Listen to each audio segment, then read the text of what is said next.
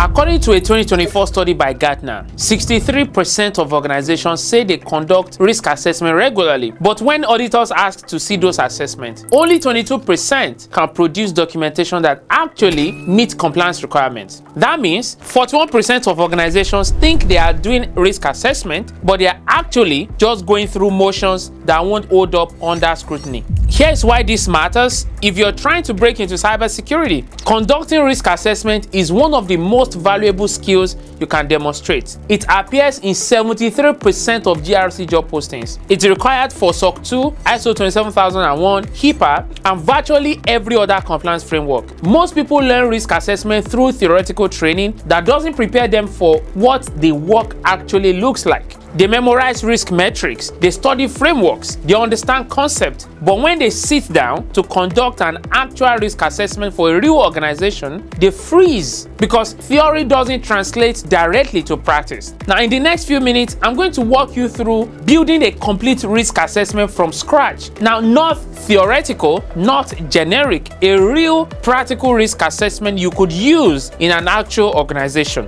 I'm Tolulope Michael, a cybersecurity expert and career coach, and I've conducted hundreds of risk assessments across industries. Hit subscribe right now if you want content that shows you how the work actually gets done. It's free to subscribe, so hit that subscribe button. Now, let's build a risk assessment together, step by step. For this walkthrough, we're assessing a realistic scenario that covers the kinds of risk most organizations face. Our fictional company is CloudBooks, a 50-person SaaS startup that provides accounting software to small businesses. They store customer financial data in AWS. They have remote employees across 3 states, and they are pursuing SOC 2 certification to win enterprise customers. This scenario is common enough that what you learned here applies to hundreds of similar companies, but it's specific enough that we're doing real work, not generic theory. Before we start identifying risk, we need to establish context. This is where most people skip ahead and start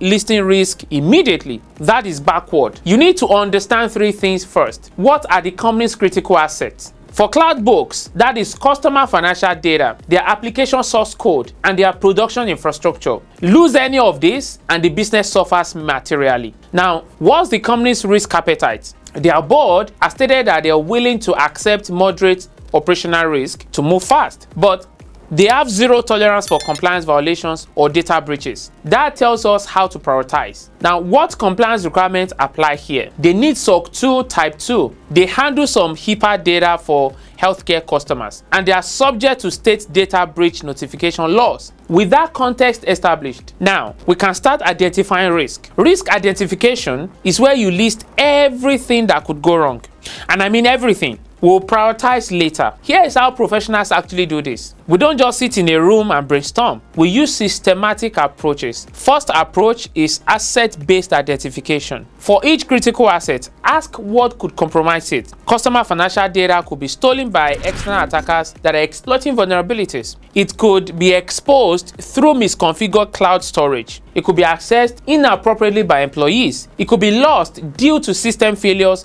without backups. It could be disclosed accidentally through email or file sharing. That's 5 risks from one asset alone. Now, second approach is threat-based identification. Consider different threat actors and what they might do.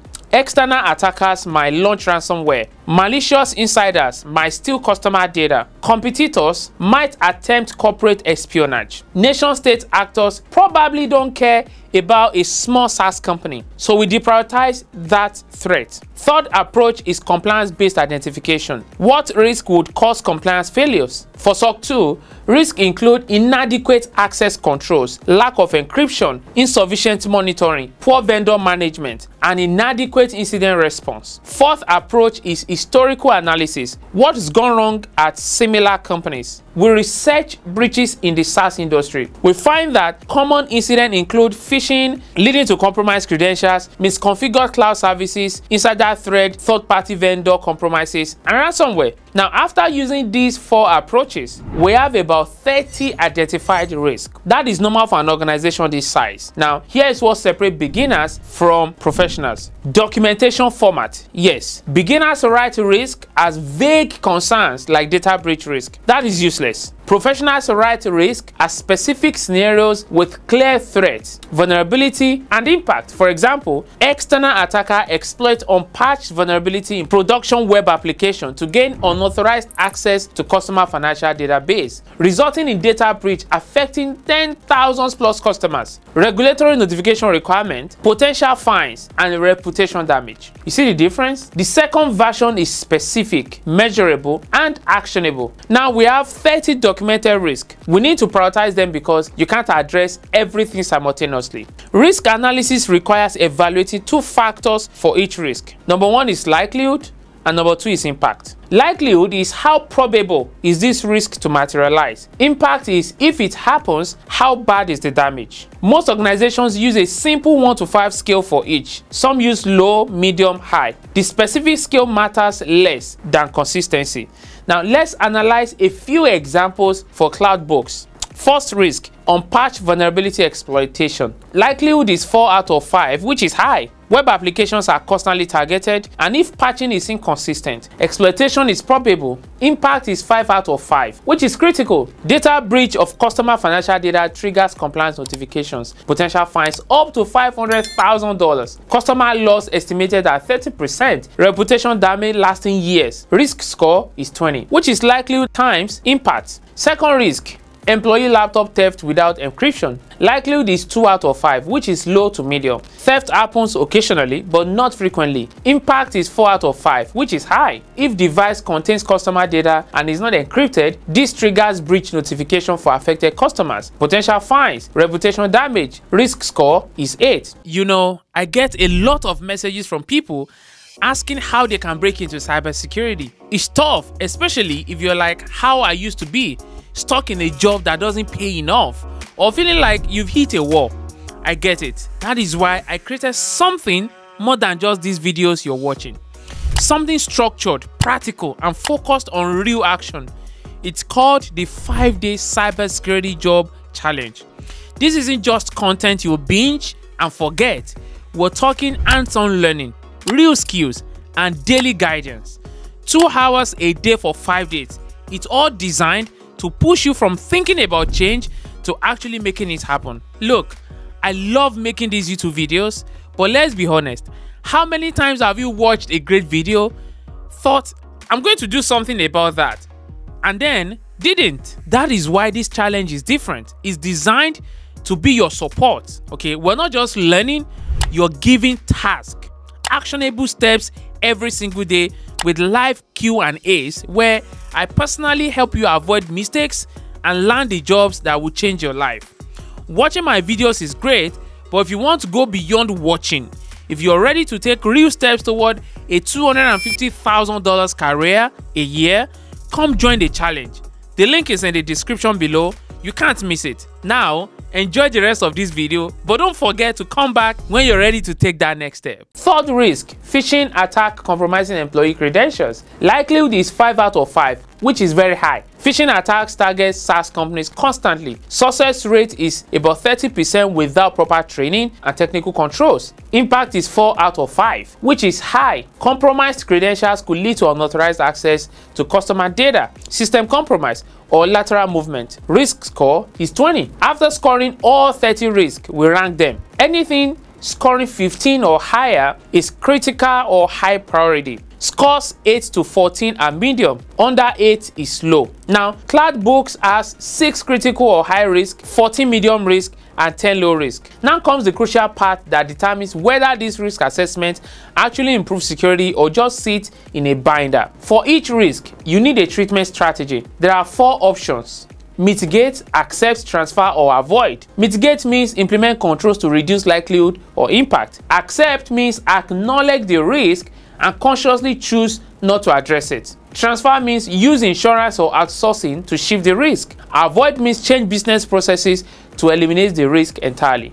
Let's walk through our high priority risk. First risk is unpatched vulnerability exploitation. Treatment strategy is mitigate. Specific actions include implement automated vulnerability scanning weekly, establish patch management process with service level agreement, deploy web application firewall for all defense in depth, and conduct penetration testing quarterly. Owner is the CTO. Timeline: is 90 days of full implementation. Cost is $15,000 for scanning tools plus WAV subscription plus pen testing. Residual risk after mitigation. Likelihood drops from 4 to 2. Impact remains 5. New risk score is 10, which is medium. Second high risk is phishing attack. Compromising credentials. Treatment strategy is mitigate. Specific actions include implementing MFA on all systems, especially email and cloud admin. Deploy email security gateway with anti-phishing capabilities. Conduct quarterly phishing simulations, and then implement security awareness training with monthly micro trainings. Owner is head of IT. Timeline is 60 days from technical controls. Ongoing for training.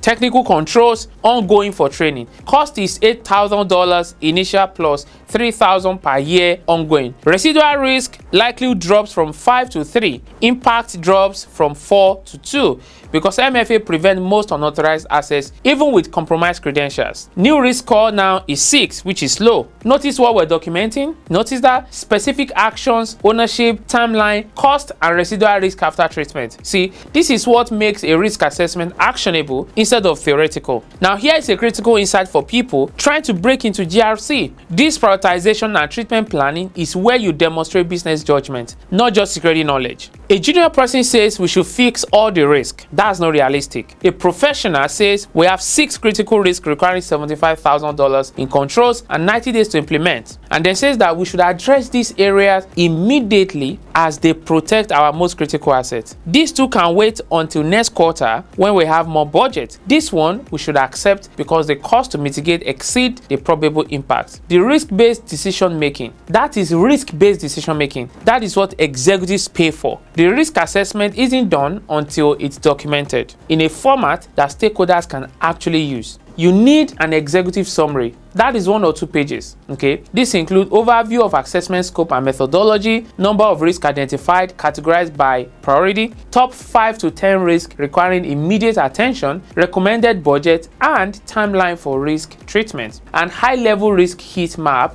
showing current versus residual. See, this is what your CEO and board members read. It needs to be business focused, not technical. You also need a detailed risk register in spreadsheet or a GRC tool format documenting everything about each risk. Risk ID, risk statement, category, risk affected, threat source, vulnerability, existing controls, current likelihood and impact, risk score, treatment strategy, planned control, owner timeline, cost, residual, likelihood and impact after treatment, and status. This is your working document. It gets updated as risks are treated and new risk emerge. Now, here's what makes documentation valuable. Documentation tells a story about how you are managing risk, not just what risk exists. So, when auditors or executives read your risk assessment, they should understand what you're protecting and why it matters. What could go wrong?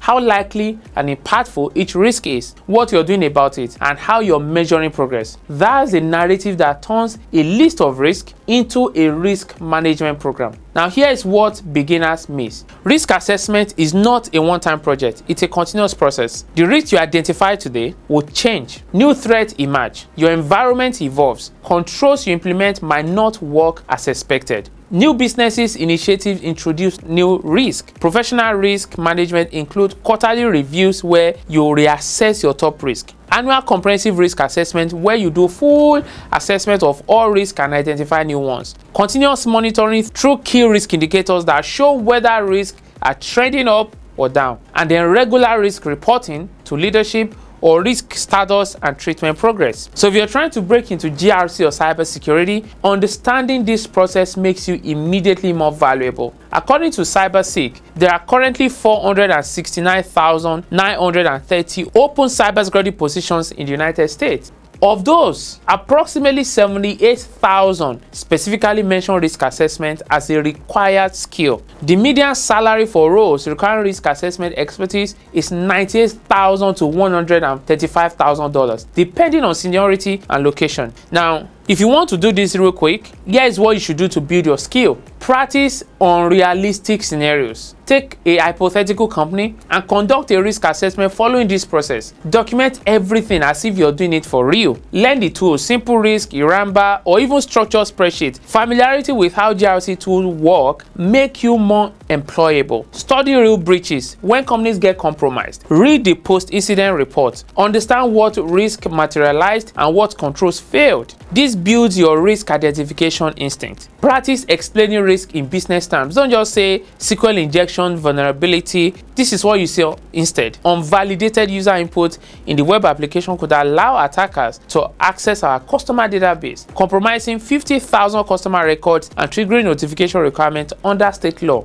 The ability to translate technical risk into business impact is what separates $75,000 analyst from $125,000 analyst. So when you interview for GRC roles and they ask, have you conducted risk assessment? You can now walk them through this exact process. You can show them a sample risk assessment that you've built. You can discuss how you would prioritize completing risk with limited resources. That is what gets you hired. Risk assessment isn't mystical. It's a structured process that you can learn and practice. So start building risk assessment today. For hypothetical scenarios, by the time you are interviewing, you will have portfolio pieces demonstrating your capability.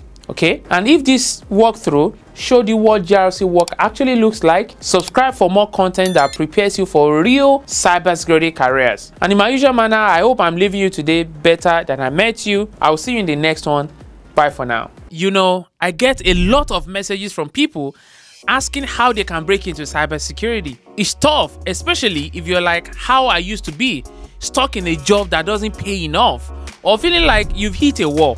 I get it. That is why I created something more than just these videos you're watching. Something structured, practical, and focused on real action.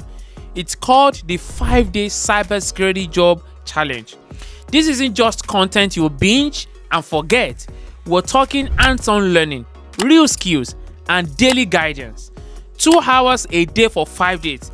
It's all designed to push you from thinking about change to actually making it happen. Look, I love making these YouTube videos, but let's be honest, how many times have you watched a great video, thought, I'm going to do something about that, and then didn't? That is why this challenge is different. It's designed to be your support. Okay, we're not just learning, you're giving tasks, actionable steps every single day with live Q&As where I personally help you avoid mistakes and land the jobs that will change your life. Watching my videos is great, but if you want to go beyond watching, if you're ready to take real steps toward a $250,000 career a year, come join the challenge. The link is in the description below. You can't miss it.